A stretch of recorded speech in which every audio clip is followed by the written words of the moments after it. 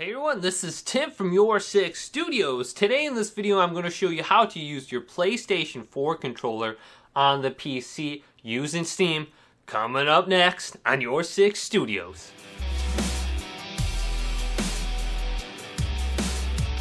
So connecting your PlayStation 4 controller to the PC is extremely easy. We're going to use a micro USB cable and plug the micro USB end in here, and then the USB end into the computer. So let's go ahead and do that now.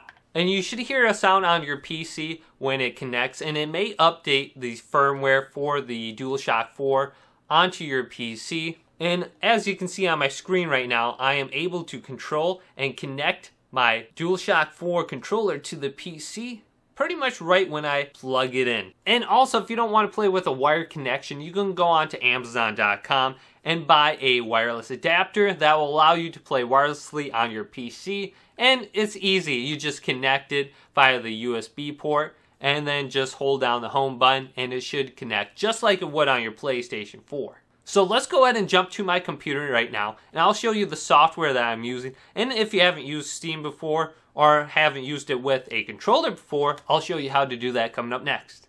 Alright, so let's go ahead and begin. Let's go ahead and open up a web browser on our computer. I'm going to open up Google Chrome, and then I'm going to go to google.com, or I'm going to type in to the Google search bar, Steam powered.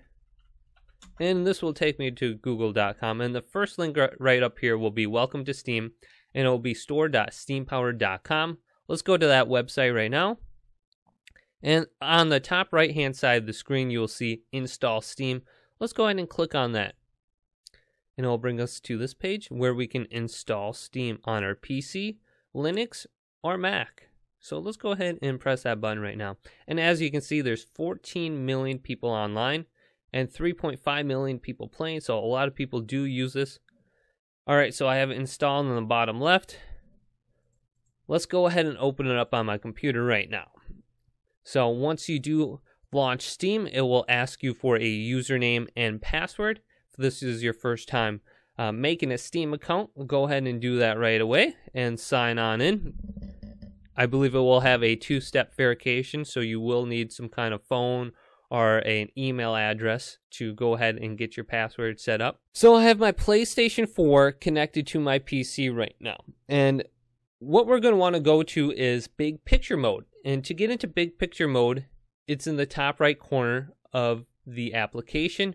Right here, it's two lines pointing opposite directions. It's labeled big picture mode. Let's go ahead and press that right now. You should be able to use your controller right now and move around the menu on here.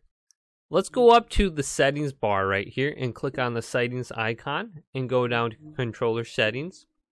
And make sure PlayStation configuration support is selected. Then let's go down to detected controllers and just hit identify. You should feel a rumble in your controller if it's identified correctly. And let's go up to preferences and click on preferences. Under here you can select if you want rumble on or off and change the light bar settings or color on your controller right now. Now let's go to blue, and you can change the brightness or the saturation. Let's go to submit. Let's go back and go to base configurations. And you can change the configurations for your desktop, your big picture mode, or Steam button cord configuration. Let's go to big picture mode. That's usually where I use my PlayStation 4 controller. So let's select that. And under here, you can go on the top here to the default. If you're using the web browser, how you want to configure it using that. Select mouse position, on-screen keyboard. The way they do the keyboard on here is actually really cool. You can go and type on the left thumbstick and right thumbstick at the same time. So you can type really quick using a controller. So let's go to the default. And under here, if you really want to, you can change all the different actions on here.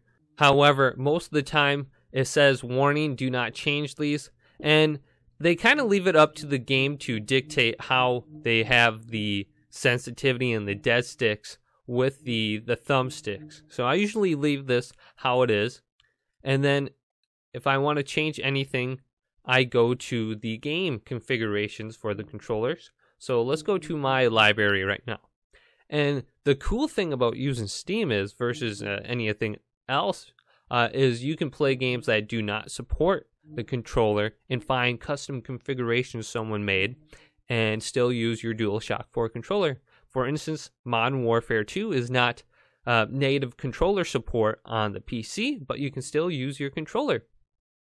We can go to Manage Game, Controller Configuration, and under here you'll see I have some configurations, but I went to Square first, and under here it will pop up custom configurations someone from the community made.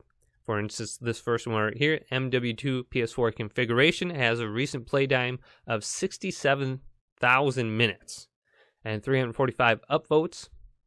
And I can go ahead and just press X on that, and it will load the configuration in here.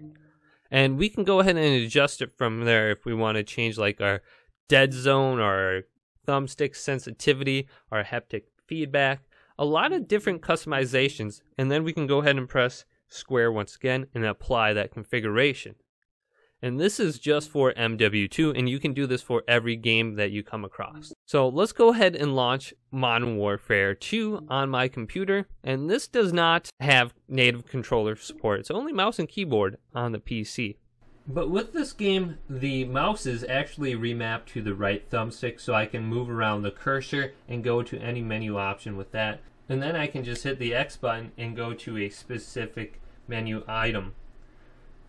Let's go to a private match here and go ahead and just start a game here.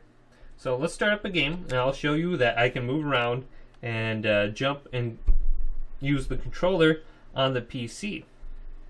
And also you can add in games that aren't native to Steam to your game library. So let's go ahead and go to Class 1.